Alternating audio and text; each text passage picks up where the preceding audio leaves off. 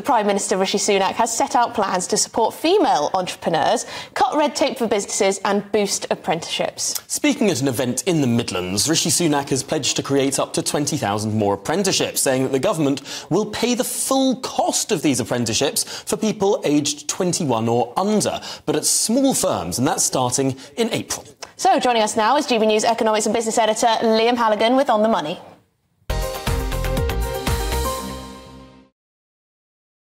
Right, Liam, what's your assessment of this announcement then? Is this a good thing? It's going to get lots of young people new jobs? Good to be with you guys. It's a real perennial of election campaigning or pre-election campaigning before the campaign starts in earnest for governments to talk about small businesses.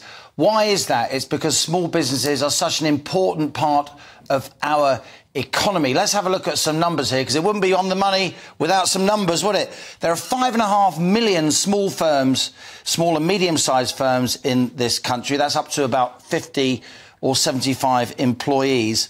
And Rishi Sunak's just announced £60 million for 20,000 more apprenticeships. Not a huge amount of money. That's £3,000 per apprenticeship. If an apprentice earns £1,000 a month, that's 3 months. That's not very much. Slash regulation for SMEs. It's being billed as a Brexit bonus, and take it from me as somebody who comes from a small business background, it's regulation that really irks people that run small businesses, often family-run businesses. Endless calls for information from the taxman and all the rest of it. And also Rishi Sunak announced a new task force for SMEs, for female founders.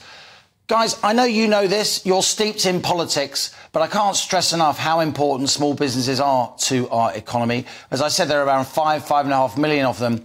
They account for 50% of our national income. That is 50% of all the goods and services that we provide. And they employ 2/3 of us. 2/3 of people in work for a small or medium-sized enterprise. Rishi Sunak knows this. Business Secretary Kemi Badenoch knows this. That's why they went to Coventry today to this Business Connect event, trying to really reach out to the manufacturing heartland of the UK. In fairness to the Prime Minister, this is the third such Business Connect event that he has held since he became Prime Minister in the autumn of 2022, not so long ago. But they know, in Downing Street, they know that small business owners, people that often work for small businesses, they're pragmatic swing voters. They're not really tribal voters. They vote in a way, however they need to vote, Labour, Tory, Lib Dem, whatever it is, Reform, we must say now, SDP, Greens, however they vote, it's because they think it's going to be the best thing for their livelihoods and the best thing for their business. And the Prime Minister very much tried to tap into that today. And I think we've got a little clip here of what he said to these business leaders in Coventry. Liam, we don't have that clip. We'll see if we can bring it a little bit later. It was going so well. I love the new graphic, by the way, Liam. Getting able to see you with the numbers next to it. It's well, a miles improvement. Tom, I know you and Emily and indeed all the GB News viewers. And how would they feel if they couldn't see my little fizzog? I mean, you know, there are support groups out there. There are therapy sessions online. Oh, we need to see Liam's face. No, I think, look, it just shows that GB News is evolving. We're, you know. But Liam, on the female entrepreneurs, yeah. You know, I'm a female. I may choose to start a business. It is true that in terms of getting investment, they are very far behind the men. They are, Emily, and I must say, I'm glad you asked me that, because certainly in my experience, some of the most impressive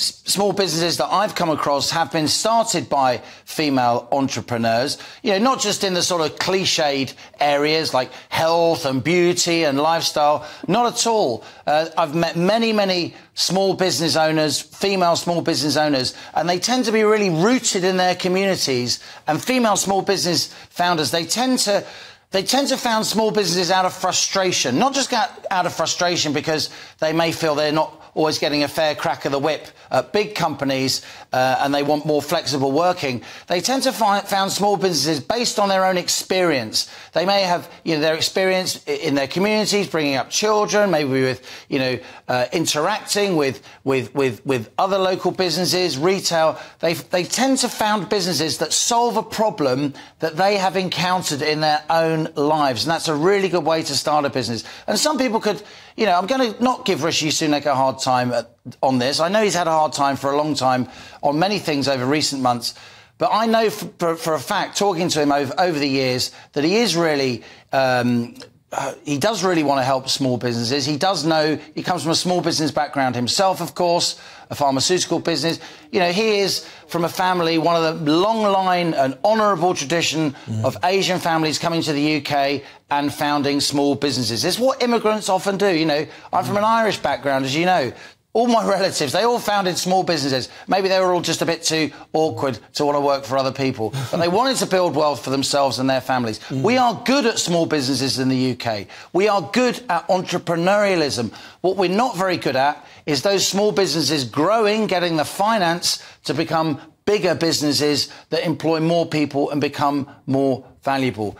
I'd have preferred to hear more from Rishi Sunak today. How do we find the finance? How do we encourage banks and other investors to really back the best of British small businesses in order that they become big businesses? Because that's how you boost productivity, that's how you boost growth, that's how you boost wealth that pays for all the public finance, all the public services and everything else in the economy. Well, it was Napoleon who called us a nation of shopkeepers. He meant it as an insult, but I think probably the biggest badge of honour he could have possibly said. Liam Halligan, thanks for joining us. I admire anyone who starts a business. It takes a lot of gumption, doesn't it? And actually, Rishi Sunak's mum, female founder. Well, there you go.